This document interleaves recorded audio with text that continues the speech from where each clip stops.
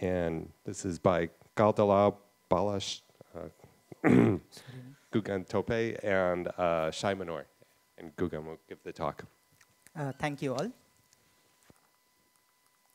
So my name is Gugan Thoppe, and this is joint work with Dalal, who is over here, Balazs, Szorenyi, and Shie, Mannor.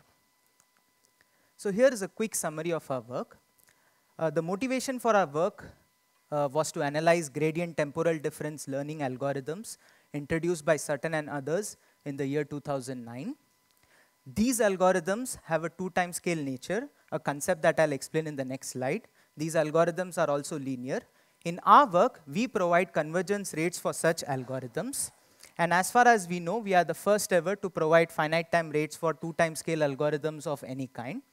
In the future, we hope to obtain convergence rates for non-linear two-timescale stochastic approximation.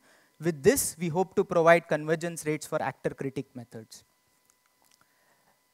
The generic form of a two-timescale stochastic approximation is shown over here. Here, theta n and wn are iterates that are simultaneously updated in each iteration. Alpha n and beta n are stepsize sequences.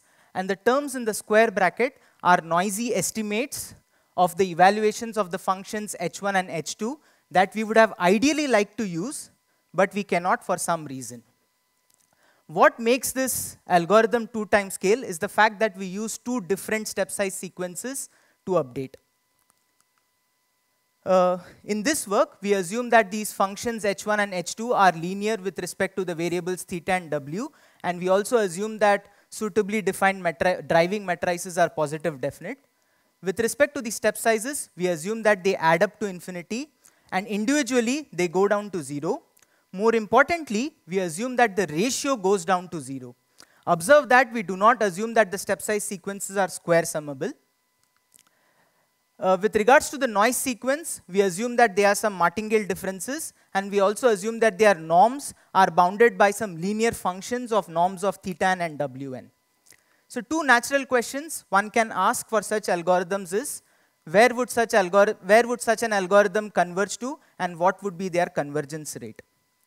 The question of convergence has more or less has been answered, and you can find the details in this book by Borker. So recall this is the update rule. And recall that we assume that the step size individually go to 0 and the ratio goes to 0. So observe that these step sizes multiply these terms in these brackets. So this implies that because alpha n goes to 0 much faster than beta n, theta n evolves very slowly as compared to wn. That is why we refer to theta n as the slow update, whereas we refer to wn as the fast update. So the idea given in this book is to compare these two iterates with suitable solution trajectories of ODEs. This is what is the ODE method, and this is what these are the details. Okay, so the idea given over here is to compare this trajectory with the suitable solution trajectory of this ODE. So the h2 over here is precisely this function. The theta over here is kept as a constant. The reason being that relative to wn, theta n more or less behaves like a constant. So because h2 is a linear function, this ODE has a unique globally stable equilibrium. Let us refer to this as w star of theta. Observe that this solution is parametrized by theta. So as theta changes, this solution changes. The next idea given over here is to compare this, this sequence of iterates to the suitable solution trajectory of this ODE. Here again, this h1 is precisely this h1, and theta of t is obtained by replacing this with theta of t. And this iterate over here is replaced with the solution of this obtained by replacing theta with theta of t. Okay? And again, because h1 is a linear function, this ODE would have a globally stable equilibrium. Let us denote by theta star.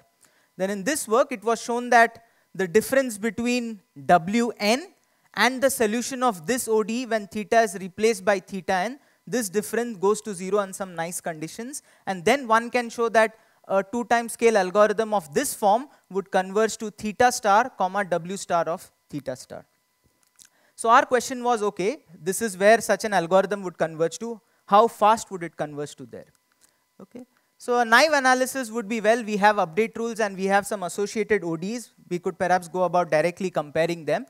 But we soon realized that since theta n evolves, the limiting ODE associated with the W changes although slowly, but it changes. So recall that this is the limiting ODE and we have a theta. So this changes. This makes the comparison hard. So our strategy was to introduce a new update, Zn, defined as the difference between Wn and the solution of this ODE when theta is replaced by theta n. And one can see that this Zn has this update rule for some suitably defined driving matrix W2. Now, the advantage of using this update rule is that the limiting ODE associated with this update rule turns out to be very simple. This does not depend on theta, and the origin is the stable equilibrium of this ODE. Now, keeping this in mind, let me present our first main result.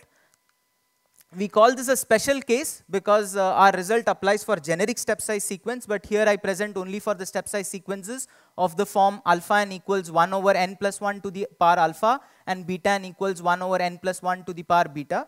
So we have some assumptions on the stepsizes. This translates to a condition of the following form. That is, we require that this constant over here be bigger than this constant, and both of them lie between 0 and 1.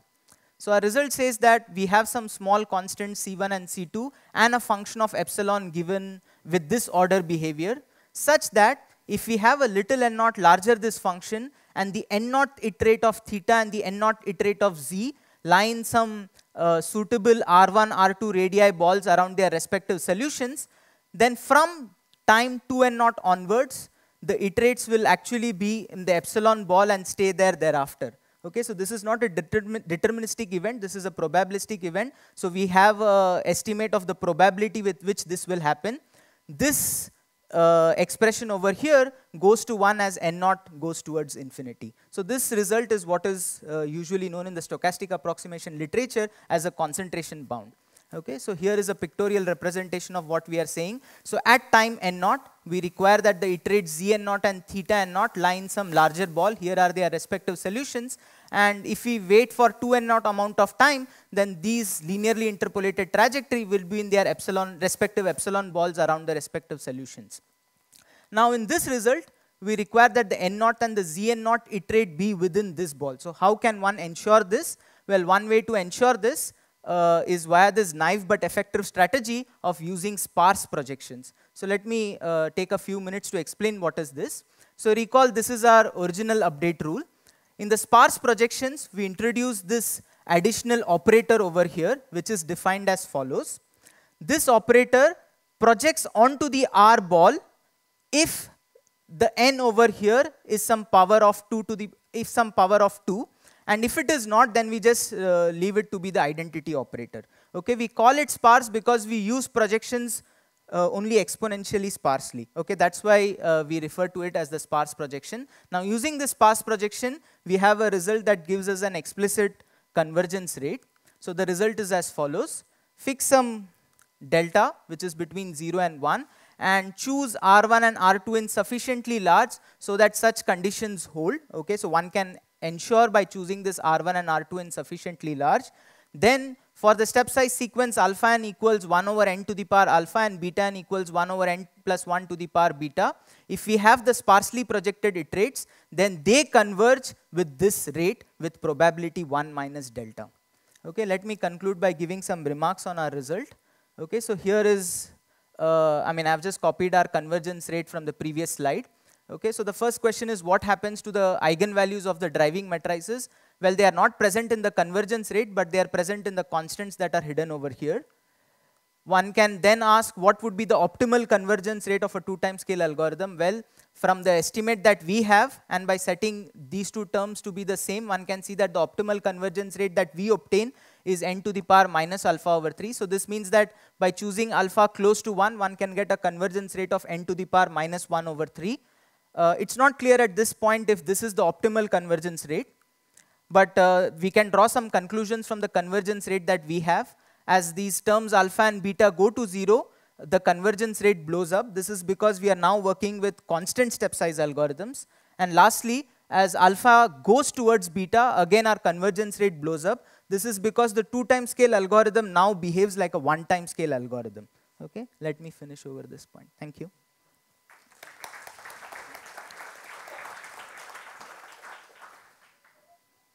Okay, questions? So I hate to bring up this paper again, but actually there's this paper by Lakshmani Mm-hmm. Mm-hmm. They also analyze two-timescale algorithms as well, with big step sizes. So I'm just curious about what are the different. So if I understand correctly, they look at the case where one of the step size is a constant step size, and the other case is like a 1 over n step size. Okay, so we